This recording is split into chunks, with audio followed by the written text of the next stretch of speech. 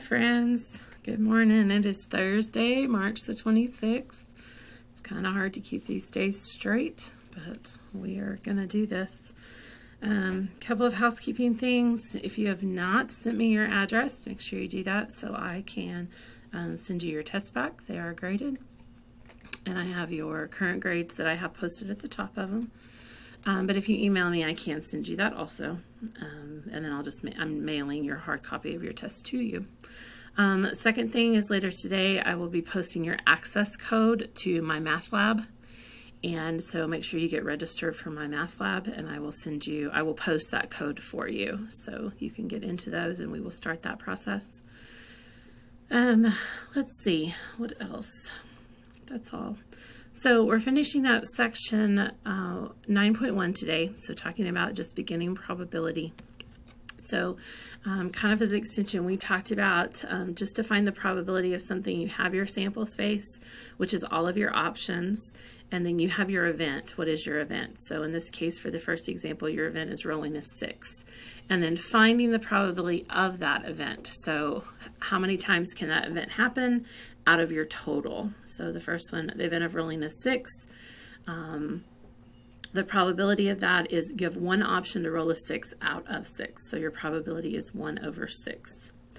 Now, if we looked at the probability of rolling a 1, a 2, a 3, a 4, or a 5, or a 6, all of those are 1 out of 6. Okay, so all of their events are equally likely. Okay, equally likely. So when we draw a card from a deck, let event A be drawing an ace. So for our event drawing an ace, we have 4 options to draw ace out of 52 cards. Okay, so we have our probability is 0.0769. Remember, probability should always be less than 1. And if you are doing decimal points, always go to 4 decimal places.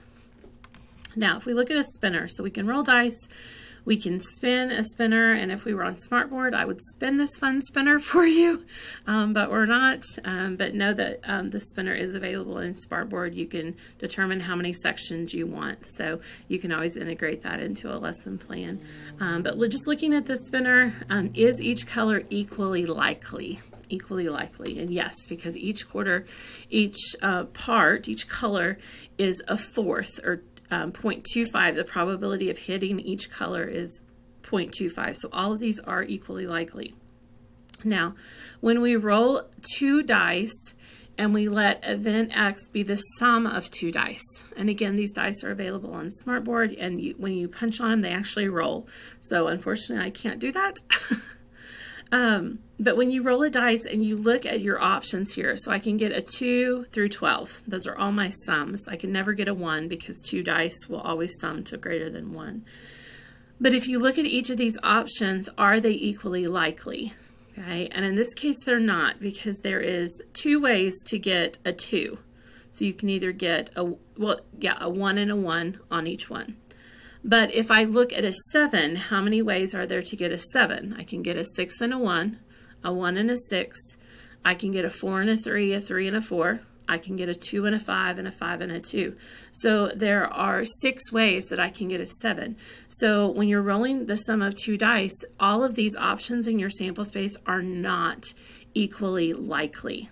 Okay, not equally likely. So you want to make sure as you're having this scenario that you decide, is it equally likely, is it not?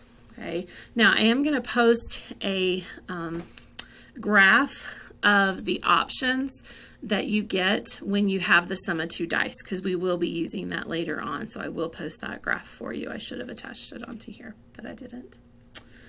Okay, another term that we're going to use is mutually exclusive.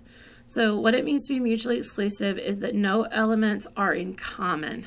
No elements are in common. So that means there's an empty set with the intersection of A and B. So if we look at this example, and when we spin this spinner, consider one spin of the wheel. So your sample spaces I can get 0 to 9. So if event A is hitting 0 to 4 and event B is hitting a 5 and a 7, there are no common elements in A and B. So a 5 doesn't exist in A, a 7 doesn't exist in A, and vice versa. So if event A occurs, then event B cannot occur. And that's what it means to be mutually exclusive. If I spin on one spin a 1, 0, 1, 2, 3, or 4, that guarantees that I'm not spinning a 5 or a 7. So that's what it means, again, to be mutually exclusive. So a couple of examples. Roll a fair dice. Let event E be an even number and event O be an odd number. So E and O are mutually exclusive. And the reason for that is when I roll a dice, I'm either going to get an even number or an odd number. I'm not going to get both. Okay, I'm only going to get one option.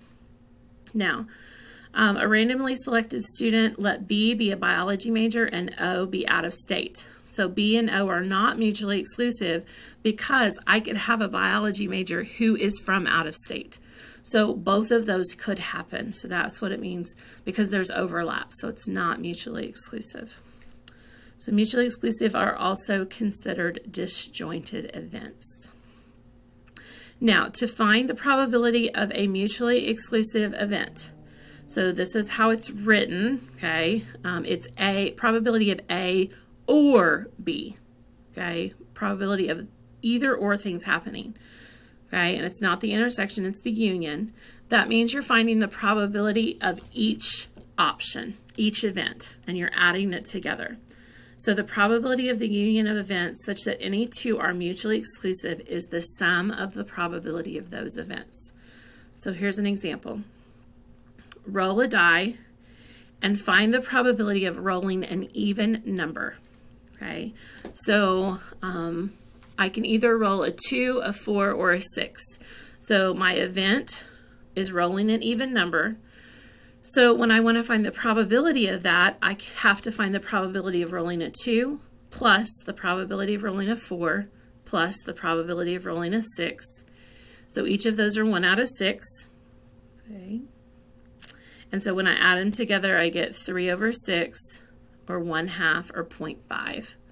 Okay, which makes sense because if you think about a dice, half of the numbers are even, half of the numbers are odd. So the probability that you will hit an even number is going to be half the time, okay, or 50% of the time. So the last thing is talking about complementary events. And complementary events are the combination of the event occurring and the event not occurring. Okay, those two things put together. Two mutually exclusive events whose union is the sample space. So I have part of it, I have the second part of it. When I put them together, everything in the sample space is taken care of. Okay, these are called complementary events. So for example, we're rolling a die. Event A is a 2 and a 4. Event so the complement is what happens when I don't roll a 2 or a 4. Well, I either roll a 1, a 3, a 5, or a 6. So when I put A and the complement of A together, I get my entire sample space. So that's what it means to be a complement. So when we think about this in terms of probability, the probability of event A, which is either rolling a 2 or a 4, is 2 options out of 6. So the probability of the complement, and the little line on top of the A is denoting the complement. That's the notation. So there's 4 other options that are the complement. So either a 1, 3, a 5, or a 6. Now, if you add together the probability of A plus the probability of not A, you should have 1. It should be equivalent to 1. So if we add these together, we get 6 over 6, which is 1. And that's how you know that you've included everything. So that's included right here. Okay, so you can find your complement doing 1 minus the probability. You can find your probability doing 1 minus the complement. Okay, so an example, the probability that it's going to rain is 0.30. So the probability of no rain, so that means rain with a line over it, the line is the complement, is 1 minus the probability of rain. So 1 minus 0.30, which gives me 0.7. So if I add up together the probability of rain and the probability of not rain, you should get 1. Okay, another example. If A is the event of drawing an ace, find probability of A and its complement. So the probability of drawing an ace is we have 4 chances out of 52 cards. So we have 0.0769. Now, the complement of A, you can look at this 2 different ways. You can think about, okay, what's the probability of not drawing an ace? So that means I have 48 other cards I could draw out of that 52. Or you can find it by the formula 1 minus the probability of an ace. So 1 minus 0.0769, and you get the 0.9231. And again, your probability of drawing an ace plus your probability of not drawing an ace should add up to 1. Should add up to 1. Okay. If you have any questions, give me a call.